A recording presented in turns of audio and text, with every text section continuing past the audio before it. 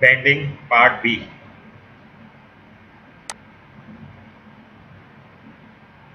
Okay, so we continue with our previous discussion.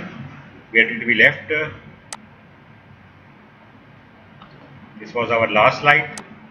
So we will be talking about the boundary conditions and the determinacy. Okay, so it tells us about that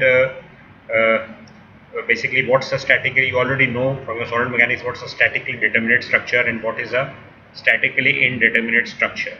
Okay, basically you can easily figure it out from trusses. So like it's telling us about number of at-life boundary conditions can be defined mathematically. And you know what's a statically determinate structure is basically the number of equations is equals to the number of unknowns. Okay, and a statically indeterminate structure is basically what it tells us that the number of equations and the number of unknowns are not equal, but the number of unknowns are more than the number of the equations, regardless of the fact it is a 2D structure or a 3D structure. Okay, so boundary conditions provides additional equations of constraints. So if there are fewer constraints than the minimum required, the structure is under constraint and unstable. If there are more constraints than the minimum, it's very important thing. If there are fewer constraints than the minimum required, for example, if you have for a simply supported beam, you need a pin and a roller. But for it, if we just place only a pin, so our structure will be basically under constraint, and what it will result? It will result in instability. It will result in instability, and stability will be at stake. If there are more constraints than the minimum required, then it means that structure is over constrained. That means for the simply supported beam, instead of using a pin and a roller, we place two pins instead of one, replacing it with a roller. So the structure will become an over constrained structure. So we want the structure to be statically perfectly determinate. So if the structure is statically indeterminate, if there are fewer independent equations available then unknown to solve respectively, so the structure becomes a statically indeterminate structure. So okay, he is telling us about in case of trusses, the degree of indeterminacy can be easily be found by I is equals to m plus r minus 2j. So what this I and what this m and r and 2j stands for? M means the total number of members is m, the total number of members of the truss. Okay, and then what do you know by R? R means the total number of unknown boundary conditions is R. J is the total number of joints placed where every truss member is connected, and the result I will determine whether your truss is a statically determinate truss or it's a statically indeterminate truss. So if I is equals to 0, the truss is determined as statically determinate. But if the value of I becomes greater than or equal to 0, the truss is statically indeterminate. Okay, so you have to watch out whether the result is 0 or it's coming out to be a value 1, 2, 3, any value comes out to be that, it can be considered as an indeterminate truss. Okay.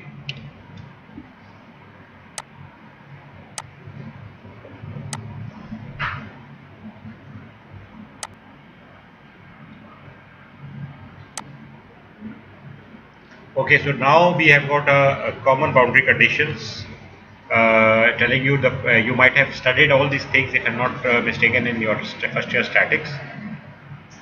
The prime or dash symbol indicates differentiation with respect to the spatial coordinates, that is A, gradient or slope. Okay, so for the names, like if you got a fixed clamped fixed support, regardless if it's 2D or 3D, it will give you translation constraints will be U, V and W will be equals to 0, and the rotation constraints U dash, V dash, W dash will be equal to 0 also. It means that there will be no translation along x, y and z, and there will be no movement or rotations about the x, y and z axis. It means the system is fully constrained. So translation constraints and rotation constraints. Then we go to ball and socket, the swivel 3D structures, very common. Ball and socket joint, so it will give you, again the translation constraint will be u, v and w, they will be equal to 0, and the rotation constraints, because it's a ball and socket, it will be giving you all degrees of freedom in a ball and socket, so it's saying none. Okay, now let's say if you go to a pinned structure, okay, for a pinned structure he's specifically telling you about 2D, and here he's telling you about the ball and socket joint is a 3D, and for the fixed clamp it is can be 2D or 3D. Okay, so for a 2D it will be no translation, which means u equal to v equal to 0. Okay, you can consider it as an example of your door hinge, this example, but it can rotate about the z-axis. And if we go for a roller, which is two-dimensional, you already know roller will be what? It will be no translation perpendicular to the roller surface, but along the y-axis, which means u will not be, u is not equal to 0, but v equal to 0, and there will be rotation constraints, there will be non-rotation constraints in case of a roller. Okay, so here he is telling you about, this is a pin connection, he is showing you is a roller, these small wheels are there in a roller connection, pin connection, fixed connection, and this is a ball and socket. He is telling you about a ball and socket. And then he is telling you, I'm showing you real pictures of structures. Example of a real boundary conditions can be seen in the pin joint in the truss shown. Okay, you can see here there are pin joints being constrained over there, these pin, and basically it's a triangular truss structure, again a triangular truss structure, three-dimensional triangular truss structure. And here you can see it is being constrained by to some sort of a column, and this is a pin. So pin joint in truss, and A and B is showing you the details.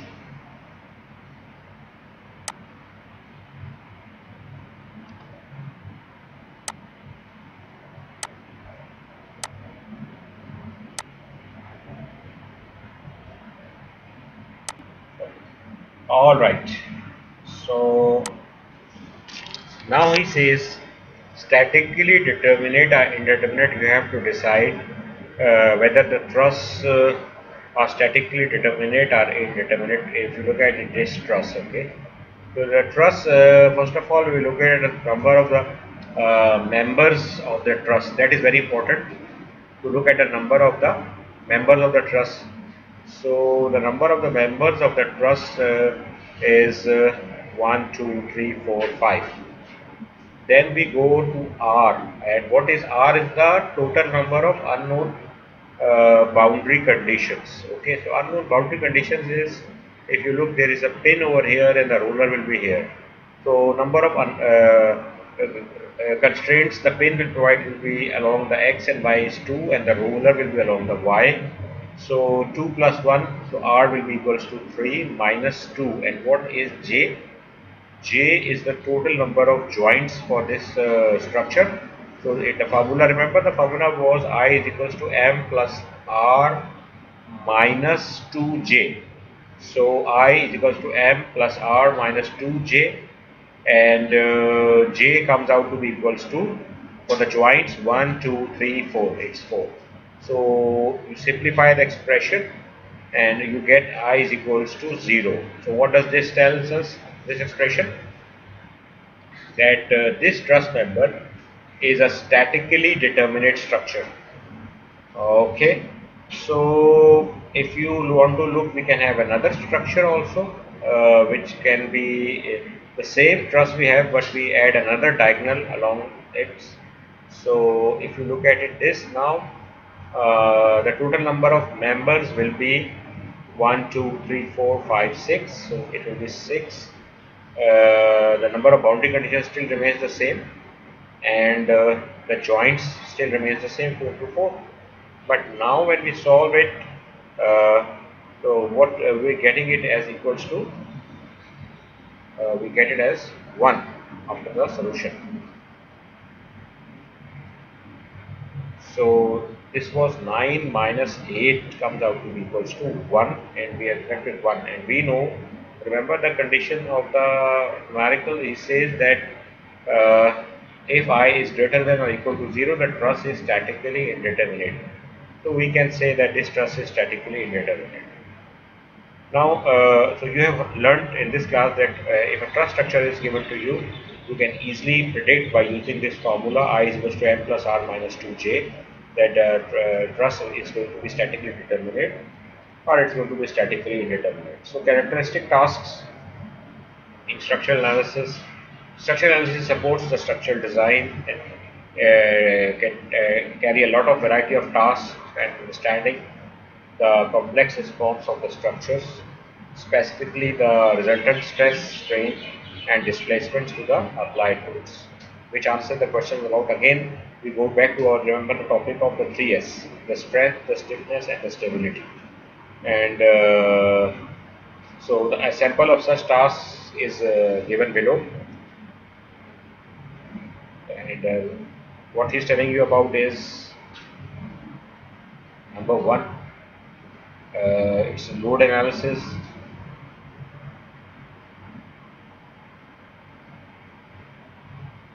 We have strength analysis, we have stiffness analysis, initial frequency analysis, dynamic response. These are all the list of the modeling analysis which you can easily do.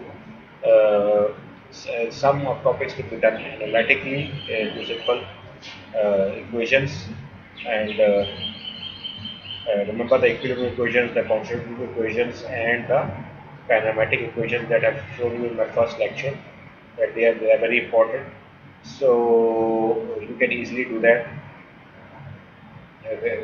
for simple boundary conditions. For complex boundary conditions, all these analysis can be performed in a general purpose finite element analysis software like ANSYS, STAD or ALGOR or Nastran. You can do it in any of them, like LS-DYNA. All these softwares are excellent, very good finite element general purpose softwares.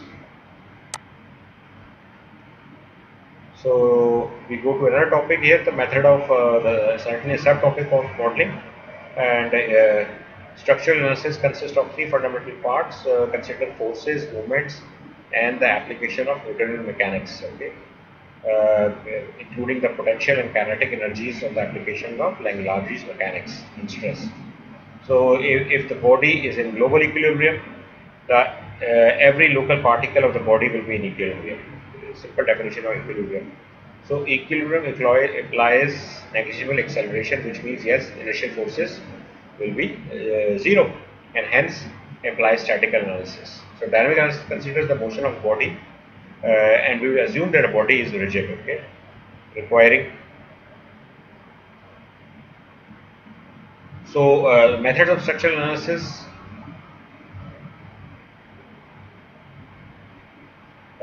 We consider, if you look at it, it's the same thing as this one. This is the same as this. Okay. So one is equilibrium, the other is deformation, and here we consider the geometry. In deformation, what we consider is the deformation geometry of the material particle, displacements, and the concept of strain. Because when deformation is there, strain you know is the change in length. Change in length per unit original length is basically the strain. Okay. Any material is continuous, and again strain will always be considering the material has to be continuous, which means there is no hole or void or any type of discontinuity or any cracks or any arches in those structures. Okay, because then our Hooke's law will not be valid on that. That's the reason. We further assume that deformations are small enough that only, again the same logic, because we are within the, we are not going in the yielding zone, so the linear elastic limit has to be applied, the proportional limits. Then we go to the constitution, and remember in my first class I told you the equations, the constitutive equations. So for here, for the structural analysis, the constitution is the stress and the strain are dual quantities that are intimately related within a given material structural system. And what is that material? It is the modulus of elasticity, because every modulus of elasticity for every material, for whether it's steel, it's aluminium, copper, brass, E will be different. These are the stress relations. Okay. So the method of structural analysis and mathematical analysis, and you have structural analysis or mathematical analysis. Then you have got another which are experimental analysis. So mathematical analysis results in closed form solutions. Remember, the analytical solution is the best solution. If you have three solutions to obtain, and if you are able to solve or get a mathematical analysis or analytical solution of that problem, that will be the most accurate and the best one. You must always remember, because it's a closed form solutions, series solutions. You can have series solutions, as in numeric solutions, numerical solutions, etc. So, two major approaches for mathematical analysis are Newtonian or vector mechanics, and the Lagrangian or scalar mechanics problems. Okay, just you have to understand a little bit of it, what I'm saying. And for the experimental, the center tool used in Newtonian analysis are the free body diagram, which are used to account for all forces and moments when applying Newton's law. So experimental analysis involves the testing of real or prototypic structures, and to measure the strains or deformations we use various techniques, but for your third year and final year we will be dealing with them a lot. It will be the strain gauges. You can have optical interferometers, we will not be dealing with that, and extensometers.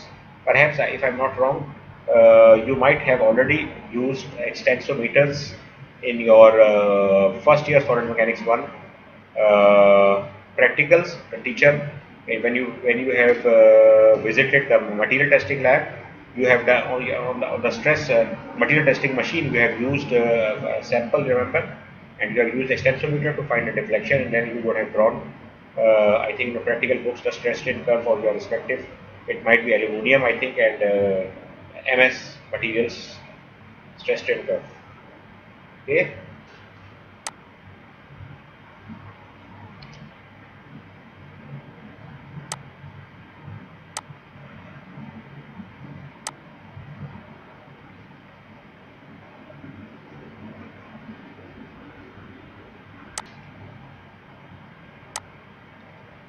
Okay, so now we go to beam. Beams are usually long members. They are straight and they are prismatic. That supports, and their main function is basically to support the transverse loads, which are loads that acts perpendicular to the longitudinal axis of the member. Okay, this is how to define a beam. So, loads on a beam, now any loads whenever they are placed on a beam, and loads can be concentrated force, it can be surface forces, it can be loading, which is omega Newton per meter. So they are all loads. They will, what we will do, they will cause it to bend, and by bending it means you want to flex, they will be flexed, as opposed to there will be no stretching, compressing or twisting.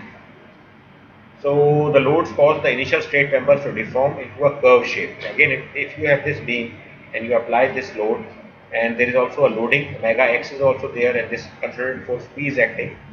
So this is a transverse load applied to the beam, and this, what will it will happen, that this beam which is fixed over here, from here it will go and go, and it will go on the upside. Okay, and because the load concentration was here, so it has caused it deflection to flex. Okay, so, and what is basically this deflection is basically this curve shape. It is called as the deflection curve, or it is called as the elastic curve. So as a result of this, it has undergone bending, and very important, pure bending. What is a pure bending? Pure bending, it means that if there is no changes in the movement on that beam as a result of loading, it is understood to be pure bending. Okay, so here it is refers to flexion of beam in response to constant bending moment. For example, here if you look at it, there is one force P and P. These are the constraints which is being applied. So from A to B, B to C, and C to D. If you look from B to C, because there are two constant forces are there, the bending moment M equals to P, but PA, but there is no change in the bending moment. what is happening to shear force is equals to 0. So you remember from your second year when you were doing your developing shear force and bending moment diagram. So in case of the pure bending, we will say that in case of constant bending moment M, the region is said to be in pure bending. Why? Because the transfer shear force in case of pure bending V equals to 0, and you know what was shear force equals to? It is rate of change of movement, dm over dx. Okay, if it is changing, dm over dx is basically the shear force. So if basically you know already that your m is a constant, so it means that dm over dx equals to 0 because there is no change in the bending moment. So if dm over dx equals to 0, it will make v equal to 0. So if v equals to 0, then the pure bending condition is being implied. And another proof for that is basically that for pure bending will also imply that there will be no axial forces will be acting in the beam, which means there is no force acting along the x-axis in this direction or along the negative x-axis, which means because if the force would have been acting, then it will be under a scenario of combined bending because axial forces would have come into being. Another important thing is that for pure bending, the neutral axis must pass through the centroid of the cross section. So if pure bending is happening, and if we assume this x-axis is passing through the neutral axis, then the centroidal axis, the centroid of this section must also pass through the neutral axis. But if there is a problem in which there is not uniform bending, there is non-uniform bending, then these equations will not hold, which means v will not be equal to 0, and this v is equal to dm over dx will also not be equal to, which means this quantity dm over dx will also not be equal to 0 under a non-uniform bending scenario.